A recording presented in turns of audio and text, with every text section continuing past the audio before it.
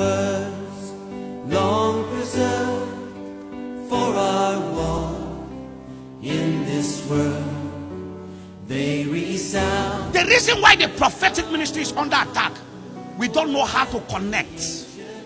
We are not connecting with one another. If there is a connection, there is no race that can stand us. We live in a generation where when one man of God have an attack, other men of God are celebrating. Have you heard? Have you heard? Have you heard? This is witchcraft. We should be crying that one of us is injured. We should be crying that one of us is injured. A man of God in Ghana lost his children, everything. The same day. I was sharing the testimony, and then the Lord said to him, he said, he was about to preach when that news came, and then in tears God asked him and said, if it is your member children that died, would you have preached? He said, yes. Go to the altar and preach my gospel. He climbed the altar and preached. He was sharing that the pains he had was not because he lost his children, was what pastors were saying. Because he lost. The problem in this end time is dangerous men of God who celebrate at the pain of another man. Wickedness. What should make us cry to assist one another is becoming the joy of others. You know whether you are spiritual when one of your brother have an attack. A great man of God church collapsed here in this country. Some people were celebrating that his church collapsed, as if he will pray for his church to collapse. Wickedness in the body of Christ. It is believers that were writing all over, hey, come and see, come and see. Who do you think will rise up and pray for people to die in this church? Witches. These men of God talking don't know their 14 years to come in their ministry. What will happen? Onilo more, anono more, wo more la. You can be talking about a man's calamity today, and you don't know what will befall you in 2 years' time. We are in the days where one single thing happened. Do you know why some men of God are dying? Because they can't share their pain with their pillars. They are sick.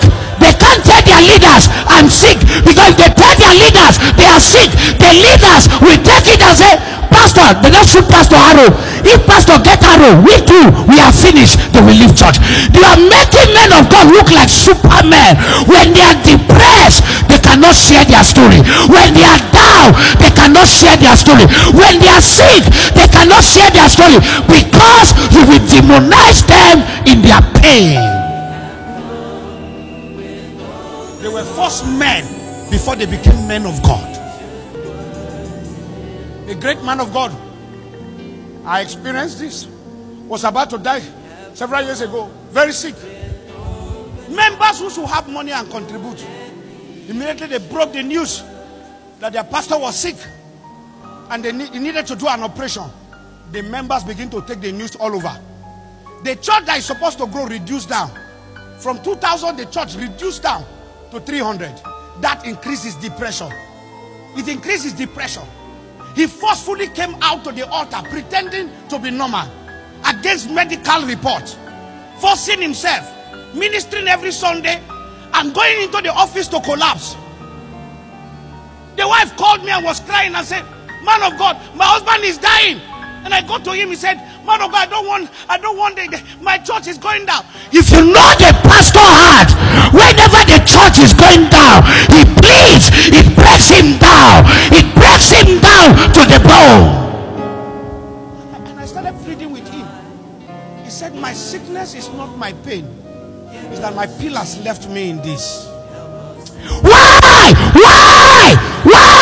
Pray for pastors. 95.5 pastors are in depression. 95.5 pastors, they can't share their pain because nobody seems to care. Pastors are not supermen. They are men that need to be comforted. They are also depressed. They are also confused. They fall sick. They need your support and not critics. If there is any generation that each of their general is the church, is the church. Whenever down, they celebrate, they demonize. Pray for pastors. A pastor lost his wife to cancer. The leaders took it up and said he used her for ritual. He came to meet me here and he broke into tears. He said, I'm leaving ministry. I don't want to be a pastor. I just want to live normal. If not because I'm born again, I would have backslided. But I want to make heaven. Pastor, take my church. And I said, I'm not taking your church. He wept. Said the holy woman I ever loved, she died in my hands, but my leaders said I used her for ritual. He said, Papa, look at me. I don't have a car, I don't have a bicycle, and my members have abandoned me in the days of pain. What a wicked war.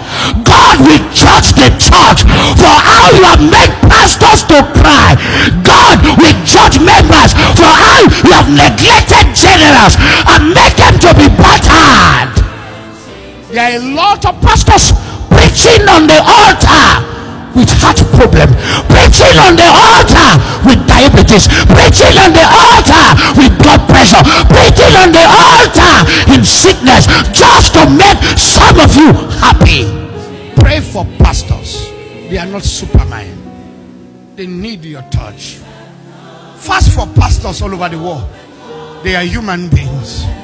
Pastors, don't allow anybody to make you look bad. Don't take your life because of somebody who does not have the key of hell and heaven in their hands. If they don't believe in you, let them go. Stay alive to fulfill your destiny. Stay alive to fulfill your destiny. If they rejected their creator, they will reject you as a creation. If they rejected the one who created them and they call him, he used the power of maximum, how much more you? Stay alive. Stay alive. The Nigerian church has lost its value. Never has it been seen in the history of Nigeria where you see people attacking great men of God. Generals who have stood by the gate to make the kingdom of God what it is. We talk against fathers of faith and think we will last. We speak against proven men of God who have spent their life to labor for the gospel to be where it is. Cause is every generation that look at their father to their face and insult them.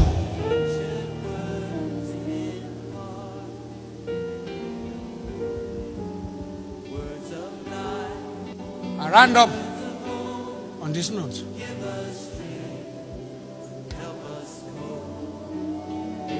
Do I have a bleeding pastor here? Do I have the one who have lost his ministry because people seem not to understand you? Do I have the one who is already sick and is trying to be strong? Please go and take care of yourself. It is only the living that can preach the gospel. Do I have anyone who feel like quitting? Do I have anyone trying to please other members? Hear me. They will leave you if they want to leave you. Be yourself. Whatever good, whatever pure, whatever righteous, think on them.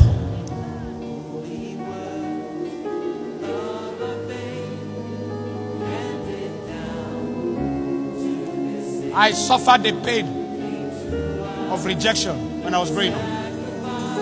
I have seen it. You know, pastors that are broken-hearted, you are the ones I want to pray for. God told me there are 47 of you who feel like leaving ministry. I got to that point in my life several years ago, and I felt, no, I don't want ministry anymore. Bleeding general, you are the one God is calling to. You feel finished inside you. You feel empty. You are the one.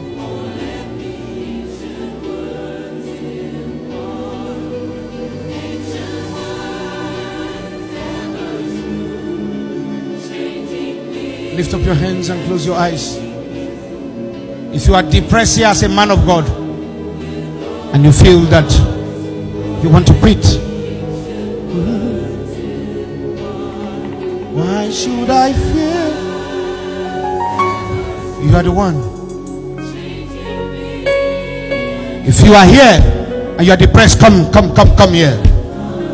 Pastor, come before you, Lord. Lord. They don't know what I go through, Lord. I talk, Lord. Yes, when I pour your heart. Are you not tired of where you are? They have used your pain against you. They have used your worry against you. Cry before him. Lord, I feel like giving up, but I hold to you. I feel like going, but I hold to you, Lord. I feel like going out, but I hold to you, Lord. I feel like stopping on the way. I feel